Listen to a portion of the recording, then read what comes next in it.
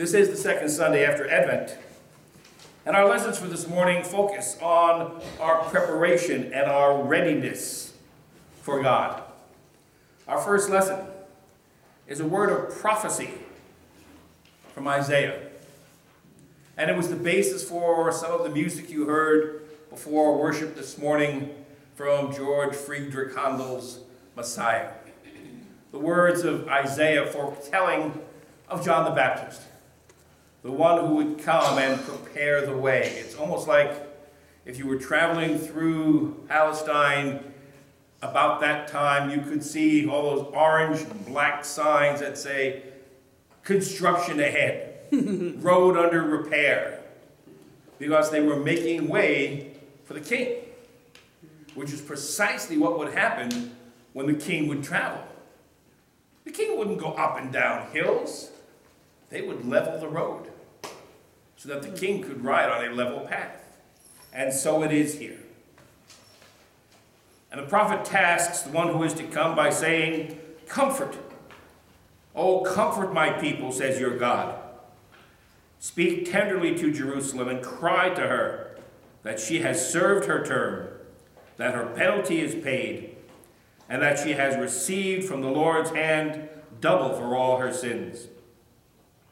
A voice cries out in the wilderness, prepare the way of the Lord.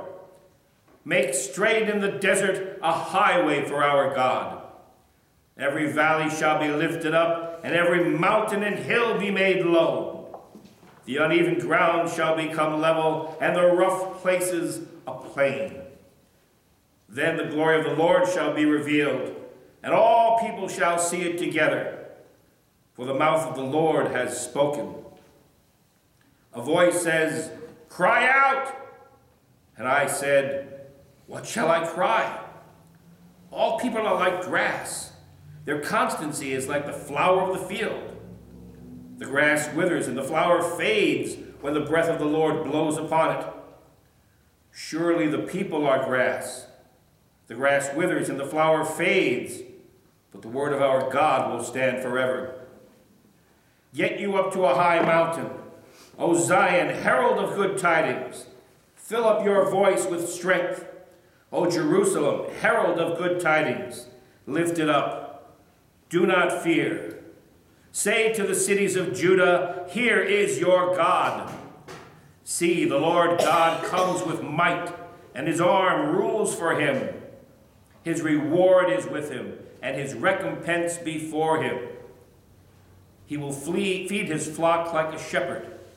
He will gather the lambs in his arms and carry them in his bosom, and gently lead the mother sheep.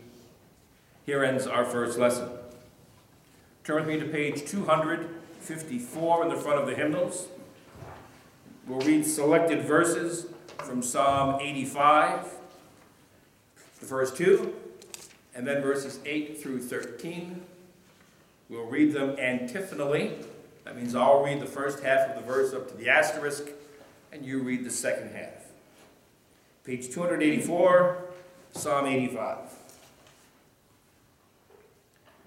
You have been gracious to your land, O Lord. You have restored the good fortune of Jacob. You have forgiven the iniquity of your people, and blotted out all their sins. I will listen to what the Lord God is saying, for he is speaking peace to his faithful people and to those who turn their hearts to him. Truly his salvation is very near to those who fear him, that his glory may dwell in our land. Mercy and truth have met together. Righteousness and peace have kissed each other. Truth shall spring up from the earth, and righteousness shall look down from heaven. The Lord will indeed grant prosperity, and our land will yield its increase. Righteousness shall go before him, and peace shall be a pathway for his feet. Our second lesson from the prophet, or the apostle Peter, who speaks to us in one of his letters about the coming day of the Lord. From the second letter of Peter, chapter 3, verses 8 through 15. Do not forget this one thing, dear friends. With the Lord, a day is like 1,000 years, and 1,000 years are like a day.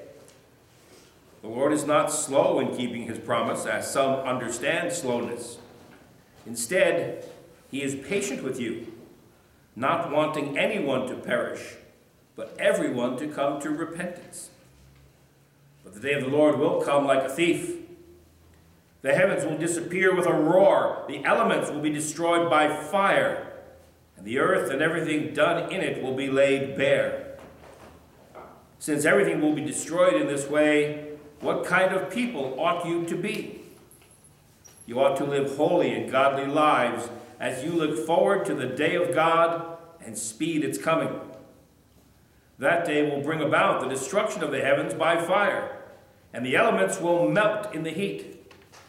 But in keeping with his promise, we are looking forward to a new heaven and a new earth where righteousness dwells.